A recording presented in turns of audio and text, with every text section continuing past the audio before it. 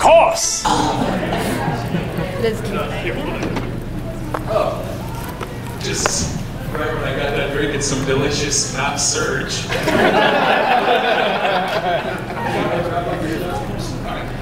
We need 500% of the profits. I hate to get rid of the camera. Okay, let's sit down. There's like no space. What are you talking about? There's plenty of space. Over that way. Stretch out there. Move down! Bossy, bossy! I don't have as much space on my lips. You know what? Screw you! Let's back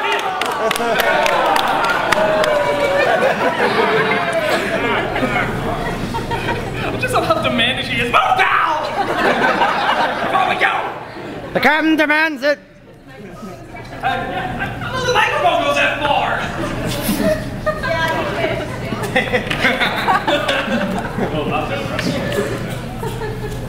Where's the tornado out of this? Tornado 2.0.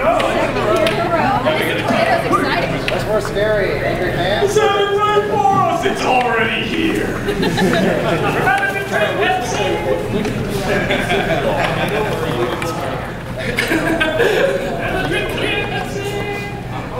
Can everybody see me? Yeah. Well, my view is a little blocked slightly. Is anyone sitting here? Okay, I'm just gonna say, if you can't see me, stand up. Oh, there we go. Okay, I'll stand up. Just people in the front row, stand up. Do you mind just standing up? That's fine. Yeah, no, I hate it when just like, people are just like, no, I won't stand for them. I want to stand for this. Okay, but let me introduce yourself. Brad Jones, I play the Symphony. Thank you. Say Jason Voorhees wants it back. Jason wants it back.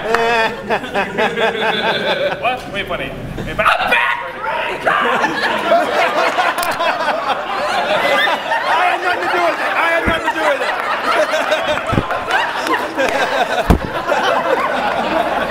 You forgot to shoot! You forgot to shoot it! You forgot to shoot it! You forgot something! Continue. Oh, yeah. Well, anyway, yeah, I'm the guy who watches exploitation movies and pornography and the stuff that not many people get in front of the camera online in front of a lot of people and admit that they've seen. But I have seen E.T. the porno and talked about it. Ouch! It's E.T. the game. Well, the game was better. That's the only good recommendation for the game. It's not the porno. Horrible things don't happen to him in the game, but in the movie, at least in the movie, I mean, it looks like he's enjoying it, so I guess that's something. You can't really tell in the game he's like a gray dot. I assume he doesn't want to be in those pits. He keeps trying to get out and falling back in. We're gonna say, give me Oh, yeah. For those who don't know, I'm sure you all know, but I will say it again. I am Doug Walker. I am that guy with the glasses. I do several shows like How to Be a Pirate, Ask That Guy with the Glasses, Bum Reviews, Video Game Confessions, and probably the best known as Dr. Critic.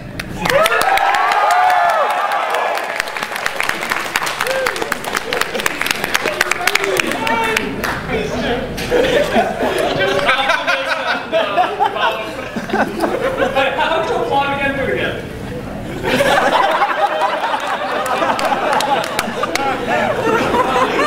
Surreal. I'm sorry. No, it's a good thing. Okay, so basically, this was supposed to be a big Alligator moment, but now we're going to change it to a Q&A because we figure out, that's what most people want to see in here anyway. If you want to come up to us later and tell us what your big Alligator moment is, that's awesome. The autograph line anyway. I don't want like a crowd of people just like, I will tell you. So pretty much it. We're just going to do a basic Q&A. We're just going to talk with people. Just, raise your hands and we'll just answer the questions. So let's jump right in. You. Are you going to be selling another one of your DVDs this time? I'm going to be selling, unfortunately, I don't have the Volume 2 DVD on me. I don't have those yet, but I do have the Best of Volume 1, and I also do have Kick-Ass. Nice. And you can get it signed. And Yeah, I got some prints of some title cards and all that good stuff. Campbell Holocaust title card, me with a pole up my ass. I'll autograph it for you. Right on the pole. Yeah. Black and red, yeah. What made you decide to do the commercial episode? The commercial episode? That was, honestly, growing up, that sort of started my whole nostalgic phase, is that when YouTube came out, I saw these commercials, I'm like, oh my God. You know, and I just found, like, before I did any of this, like, those were really relaxing to me. Like, when I got really stressed out, my job was really pissing me off or something like that, or college or something, I just put those on and just be like, oh, hey, Sergeant Slaughter. You know, it really was sort of like in the video. It's really pathetic. I'm not going to say it's cool or anything, but just watching it, just one day my brother came in, we just started making fun of it. It's like, we should just make this a video. This is pretty funny. So, yeah, and it seems to go over well. People seem to like it, so we'll definitely do more of those. Yeah, the black hat. Red shirt. I just wanted to ask, where did you come up with characters like the Bum and ASTL glasses and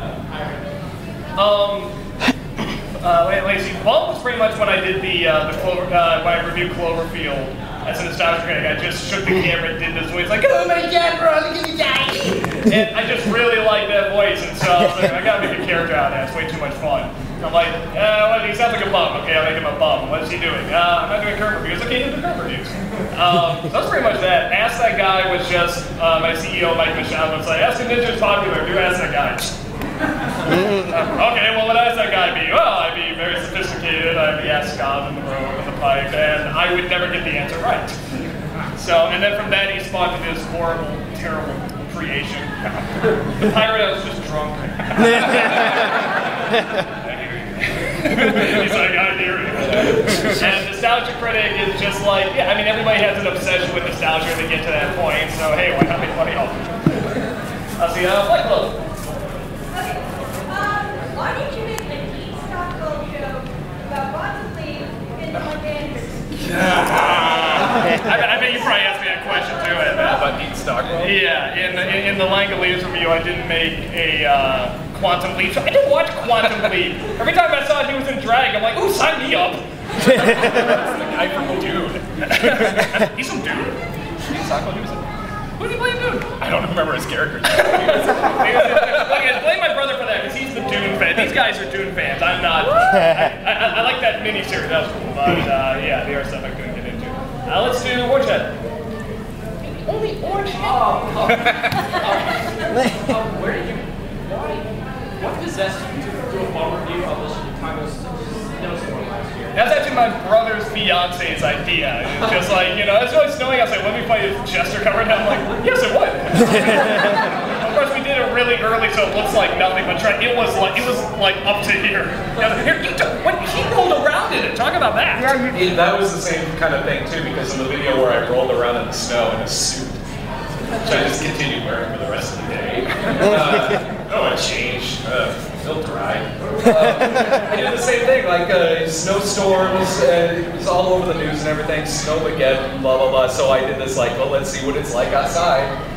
Ran outside, rolled around in the snow, and it was sort of the same thing. Like in the video, it looks... It looks timid, man. It's yeah, like, it was, eventually it got pretty bad. Like, if I had done that later on, it probably would have been a 3-hour video of me digging myself out. You can see a little bit of his hair. Yeah, I have like 4'9" and all this stuff. Let's do Jason over there. He was holding up the side. Brad, It's worried. in your Night Trap the movie review, you asked the question, why do I own a copy of Night Trap? That's a good question. Why exactly do you? Because, and I say this without kidding at all, the Sega CD, it probably is my favorite game system. Really? Because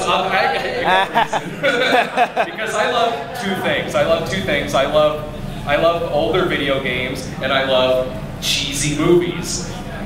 That system is a combination of both. Like, what do I want to do? Do I want to play a really bad game, or do I want to watch a terrible movie? I know. I'll just play Double Switch. That knocks that out. Yellow shirt. If you were given a real bad bit over there, so I'm not gonna hit you. Now, every time like somebody sees me do it at a con, like then everybody, yeah, I saw it. Like anytime I do that screaming at a con, like everybody tries it, just like, okay, dude, I lose my voice very easily because of what I do, so I'm not gonna do it like 3 times. Would I really use it? Maybe in a burning. You know? But yeah, that's probably about it. Let's see. Insano! Yes. Do you plan to do a Homeward Bound review? Homeward Bound? The original? Say just the original one first. Well, which one? The original one. You know, I haven't seen the. I've seen the remake with was it like Michael J. Fox and Sally Field. Yeah. Lost in San Francisco. Oh no! It's very intense. Well, now I gotta see it. I have not seen the original. Is it bad? I mean, is it really bad? It's actually very good, but I mean, It just looks like a generic Disney film. So yeah, it's no, maybe I'll check it out. Yes, Spengler.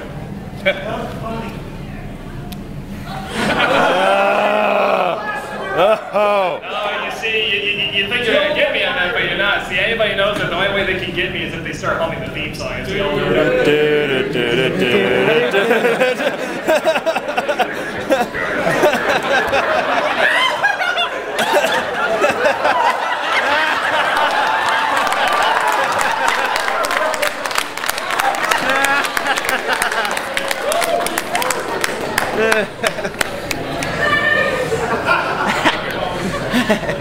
Yes.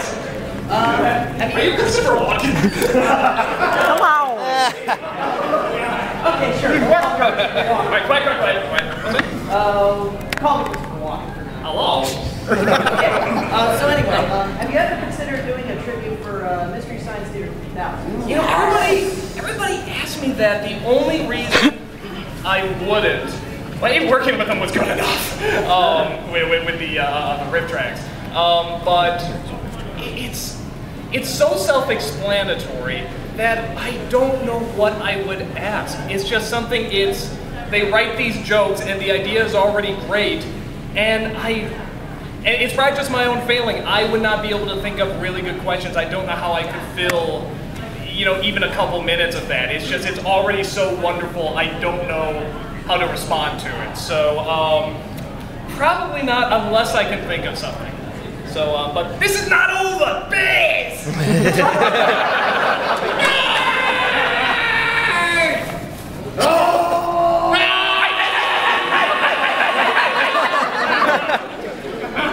You're gonna watch the fake me do this? Get right there!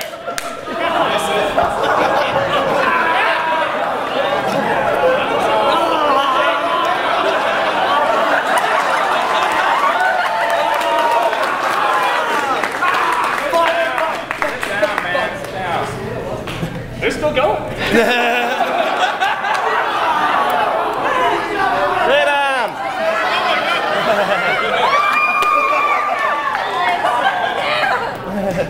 Hey guys, seriously, yeah, let's all sit down. Thank you. You're welcome. Wow, I look hot. Okay, well, let's go to the back. Yeah. All right, all these questions are great, but I think everyone wants to know this simple question. Did Rumor make it okay? Now you listen here.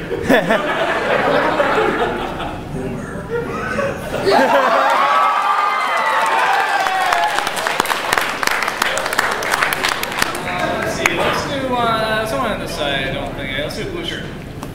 Both of you, what was your least favorite review you've ever done and why? Oh, that's a good question. Least favorite is didn't like the review or the movie? Didn't like doing it. Oh, didn't like doing it. Stewardess is 3D. Stewardess is 3D. The version of it that I saw, there's like 100 versions of that movie, all with crappy 3D.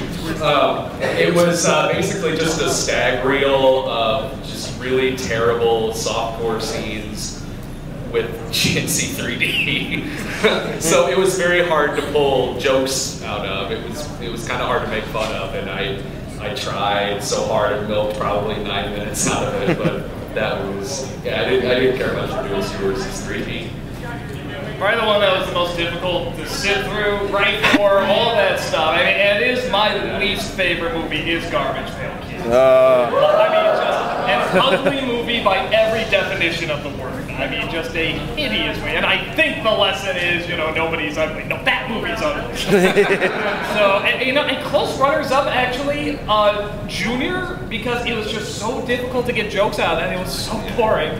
And probably the Godzilla remake, because again, it's dull. You know, yeah, outside of Roger going, that's a lot of mash. I mean, he's just a train wreck all in and of itself. Everyone's like, why don't you do an old versus new of the producers? I'm like, you know, oh, Broderick's in that one? That one wins. It's like, you know, you put Broderick in, fail. You know, with the exception of maybe Ferris Bueller's Day Off, you know, that was good. Thank you. But, yeah, well, wasn't a fan of Dog. Oh, you know what? That's another one. That was another one where my brother and I were just like, what the hell are we gonna do? It's actually like, okay, we're going to a con, let's just film it there so we can think of something from the director of Porky's. And A Christmas Story. Yeah. A Christmas Porky's, all right. For that review, when you were at the con, how many people were actually in on the jokes about you being bored out of your mind about this review and stuff?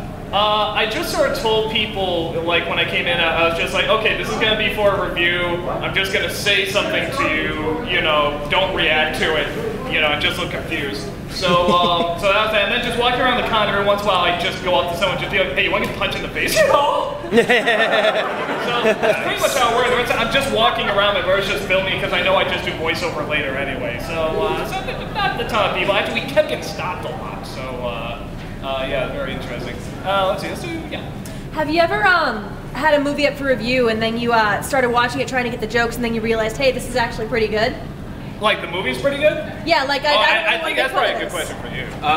Yeah, actually that happens quite a bit because I like exploitation anyway, and the character that I play isn't myself, it's a character, and the character very much is video riffing it as opposed to reviewing it, you know. So yeah, so there's a lot of them that I watch that I like, but I'm just kind of video ripping it and making fun of it along with the movie.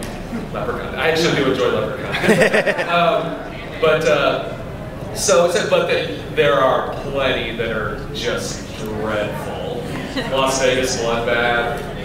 God. Yeah, there are plenty that are dreadful. But a lot of times with me, I haven't seen the movie before I've done the episode. It used to be that I've seen it, I saw it prior. Anymore, not really, because I sort of deliberately go after some pretty obscure stuff. You know, I do, even though I know Jazz problems, I do like Hook. You know, I think that's a fun movie, and I'm sorry I missed Glenn Close in that movie. Who the hell could have told that was Glenn Close? Everyone's just like, how did you miss Glenn Close? I'm like, where? And I go in, I'm like that pirate was Glenn Close? You mean, no, oh yes I did. I'm like, her voice is like down here, and then Jimmy Buffett's in it too, and then and somehow I got Princess Leia and George Lucas making out, which was, okay, that was pretty good, but still. So just like, who would call them up? And just Steven Spielberg just like, okay. You know how he always wanted to lay up? Emerson Jackson. So yeah, I don't know how that would work. Let's go over here to the mad scientist with Frank Ellis. Have you ever thought about reviewing Sci-Fi Channel original movie like Start the Puss or Battle of Los Angeles? Again, that's not me. That would be more him. I did a vlog of Battle of Los Angeles. Reezy Pieces. Battle of Los Angeles. I liked it better than Battle of Los Angeles. This one, actually, I cared what was going on. Battle of Los Angeles has a scene in it where a lady has a samurai sword, jumps off of a bridge, and cuts a ship in half.